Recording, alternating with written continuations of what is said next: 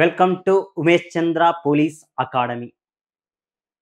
మిత్రులారా, స్నేహితులారా, స్టూడెంట్స్ అందరికి కూడా మనకు ఉమేష్ చంద్ర పోలీస్ అకాడమీ గురించి చెప్పాల్సినటువంటి అవసరం లేదు. చాలామంది కొన్ని వేల ఉద్యోగాలను సృష్టించింది. వేల మంది ఉద్యోగ పోస్టుల్లో ఉన్నటువంటి వాళ్ళండి ఉమేష్ చంద్ర పోలీస్ అకాడమీ. ఇవే కాకుండా ఆర్ఆర్బి, ఎస్ఎస్సి, గ్రూప్ 2లో కూడా జాబ్ హోల్డర్స్ ఉన్నారు.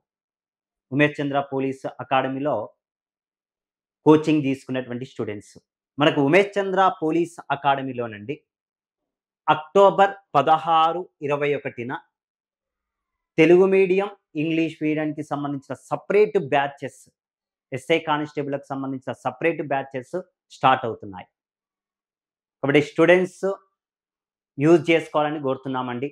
మనకు ఉమేష్ చంద్రలో క్వాలిటీ ఎడ్యుకేషనల్, నాణ్యమైనటువంటి విద్యను అందిస్తున్నటువంటి దిల్సుఖ్ నగర్లో ఏకైక సంస్థగా చెప్పవచ్చు. మనకు మ్యాథమెటిక్స్, రీజనింగ్ కనుక చూసుకున్నట్లయితే ఇద్దరు ఫ్యాకల్టీస్ ఉన్నారండి. ఇక్కడ మనకు director sir Anjibabu sir director ఉండగా, మరో డైరెక్టర్ సార్ అమర్నాథ్ సార్.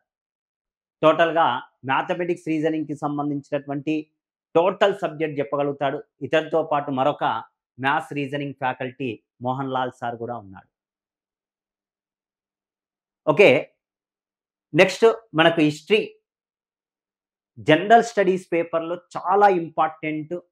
ఇక్కడ కనుక చూస్తే మనకు చాలా ఇన్స్టిట్యూట్లో ఎలా ఉందండి అంటే మ్యాథమెటిక్స్, రీజనింగ్ కరెక్ట్గా జరిగితే జనరల్ స్టడీస్ స్ట్రాంగ్గా లేవు చాలా దాంట్లో. బట్ మన దాంట్లో ఆ ఇబ్బందికరమైన పరిస్థితి లేదండి.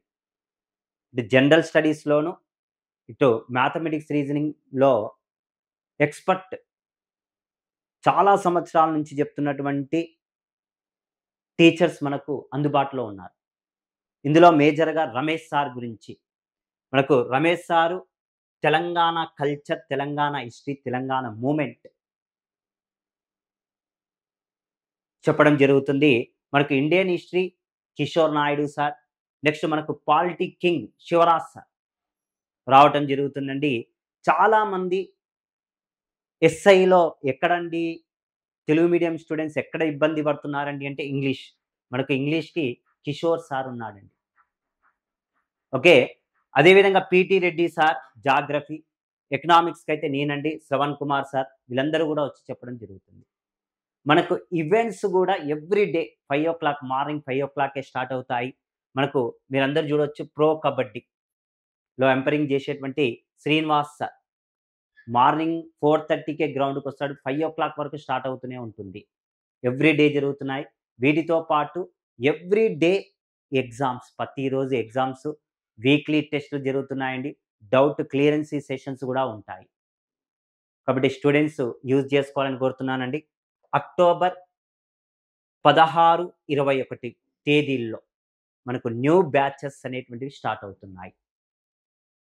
ఓకేనండి, ఈరోజు మనము ఎకనామిక్స్కి సంబంధించినటువంటి కొన్ని మల్టిపుల్ చాయిస్ క్వశ్చన్స్ గురించి డిస్కషన్స్ చేద్దాం.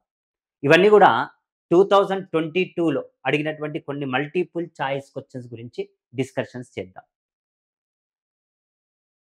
The main reason for globalisation is, ప్రపంచీకరణ ప్రక్రియకు ప్రధాన కారణం ధనికులు మరియు పేదవారికి మధ్య ఉన్న ఆంతర్యము, రాజకీయ పార్టీలు, సందేశాత్మక సినిమాలు, వేగంగా అభివృద్ధి చెందుతున్న సాంకేతిక పరిజ్ఞానం.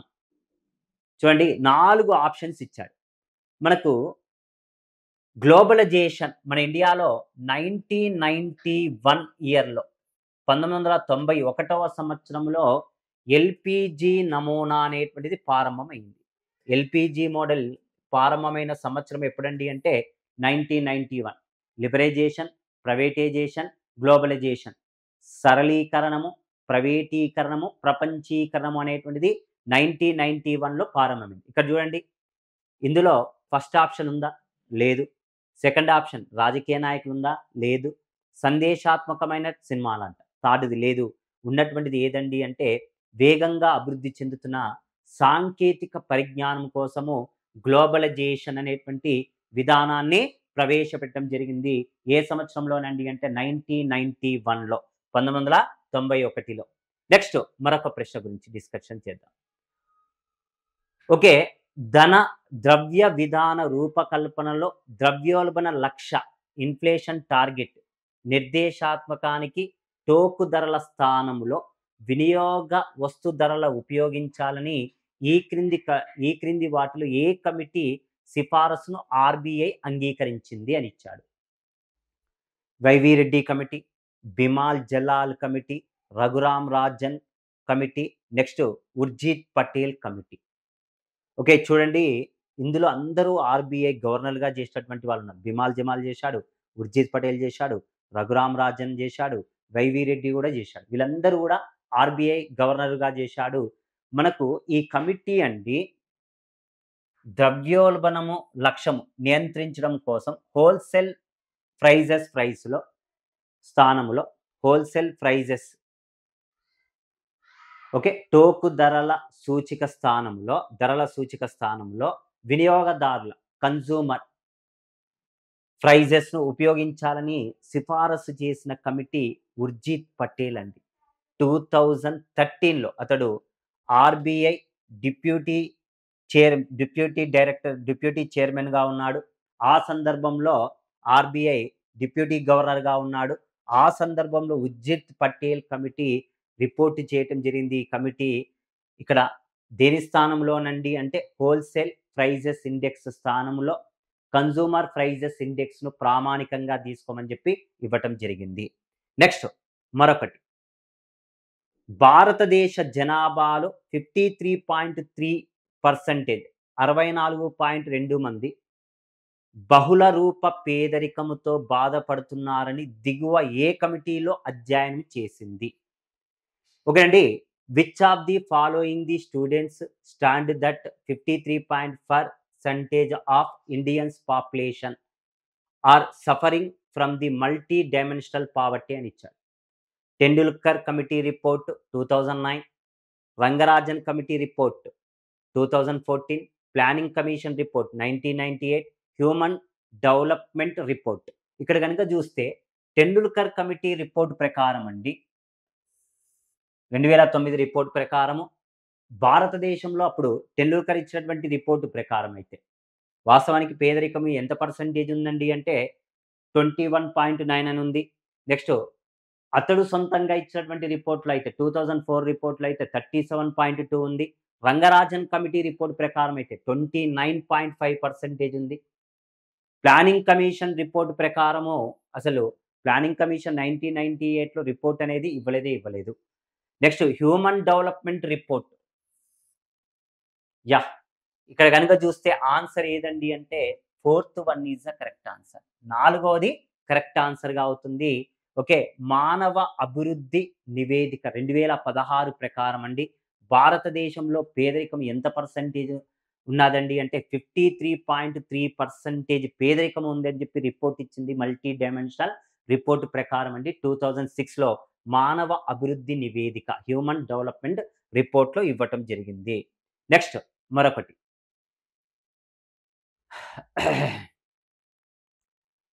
కింద తెలిపిన పరిశ్రమలలో ఏ పరిశ్రమ తప్పనిసరిగా లైసెన్స్ నుంచి మినహాయించబడలేదు? గాజు పరిశ్రమ, కాగిత పరిశ్రమ, పెయింటింగ్ పరిశ్రమ, సిగరెట్ పరిశ్రమ అని ఇచ్చాడు. ఓకే అండి. కింద తెలిపినటువంటి పరిశ్రమలలో ఏ పరిశ్రమ తప్పనిసరిగా లైసెన్సింగ్ అని ఇచ్చాడు. లైసెన్సింగ్ అనగానే 1951లో చేయబడిన ఐఆర్‌డిఏ ఐడిఆర్ఏ అనేటువంటిది గుర్తు రావాలి. Industrial development regulating act IDRA industrial development regulating act పరిశ్రమల అభివృద్ధి మరియు క్రమబద్ధీకరణ చట్టం ప్రకారము తప్పనిసరిగా పరిశ్రమలు లైసెన్స్ తీసుకోవాలి. అయితే 1991వ సంవత్సరంలో ఎల్‌పీజీ నమూనా ప్రవేశపెట్టిన తర్వాత అండి 18 పరిశ్రమలు తప్పనిసరిగా లైసెన్స్ చేసుకోవాలని ఉంది. 2020వ సంవత్సరం నాటికి 4 పరిశ్రమలు, ఎన్ని పరిశ్రమలండి అంటే టోటల్‌గా 4 టైప్స్ ఆఫ్ ఇండస్ట్రీస్ కంపల్సరీగా లైసెన్స్ తీసుకోవాలని ఉంది. ఎన్ని రకాలైనటువంటి పరిశ్రమలండి అంటే 4 రకాలైనటువంటి పరిశ్రమలు. అందులో సిగరెట్ పరిశ్రమ ఒకటి ఉంది.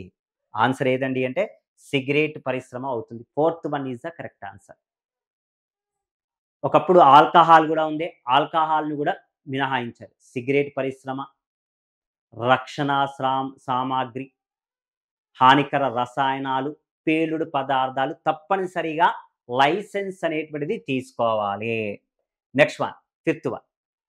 చూడండి, దిగువ తెలిపినటువంటి వాటిలో దేని గురించి అధ్యయనం చేసి సూచనలు ఇవ్వటానికి భారత రిజర్వ్ బ్యాంక్ వైహెచ్ మాలేగావ్ అధ్యక్షతన ఒక కమిటీని నియమించింది. ఓకే. స్వయం సహాయక బృందాలు, బ్యాంకు అనుబంధాలు, సూక్ష్మ పరపతి రంగము, ప్రధానమంత్రి జన్‌ధన్ యోజన, జన్ ధన్ ఆధార్ మొబైల్ అని ఇచ్చారు. Okay. YH Malegaon committee, YH Malegaon committee దేని మీద స్టడీ చేసిందండి అంటే, మనకు మైక్రో ఫైనాన్స్ ఇన్‌స్టిట్యూషన్స్ అండి. మైక్రో ఫైనాన్స్ సెక్టార్ మీద స్టడీ చేయటం జరిగింది. ఓకే. మైక్రో ఫైనాన్స్ ఇన్‌స్టిట్యూషన్‌లో కొంతమంది ఆత్మహత్యలు జేసుకోవటంతోటి, అసలు మైక్రో ఫైనాన్స్ ఇన్‌స్టిట్యూషన్‌లో ఏం జరుగుతుంది అని జెప్పి అధ్యయనము చేశాడు వైహెచ్ మాలేగావ్ కమిటీ. ఇతడు ఏమని సిఫారసు జేశాడండి అంటే, మైక్రో ఫైనాన్స్ ఇన్‌స్టిట్యూషన్‌లో ఒక వ్యక్తికి గరిష్టంగా రూ. 25,000 ఇవ్వాలి రుణము. నెక్స్టు ఇంకేమన్నాడు, ఏదైనా ప్రత్యేకమైన కారణము ఉంటే 50,000 ఇవ్వమన్నాడు. నెక్స్ట్ ఇంకేమన్నాడు, సంవత్సరానికి వడ్డీ రేటు 24% వరకే ఉండాలని చెప్పి సిఫారసు చేశాడు వైహెచ్ మాలేగావ్ కమిటీ. ఇది ఆల్రెడీ 2012లో ఒకసారి వచ్చిందండి. మళ్ళీ 2022లో కూడా వచ్చింది ఈ ప్రశ్న. 2 టైమ్స్ రిపీట్ చేసినటువంటి ప్రశ్న అండి. ఓకే అండి స్టూడెంట్స్, ఇది ఈ రోజుకి సంబంధించినటువంటి మల్టిపుల్ చాయిస్ క్వెషన్స్ అండి. ఇదంతా ఉమేష్ చంద్ర పోలీస్ అకాడమీ అండి. మనకు ఉమేష్ చంద్ర పోలీస్ అకాడమీలో 16థ్ ఈ మంత్ అక్టోబర్ 16-21న క్లాసెస్ అనేటువంటివి స్టార్ట్ అవుతున్నాయి. స్టూడెంట్స్ యూజ్ చేసుకోవాలని కోరుతున్నానండి.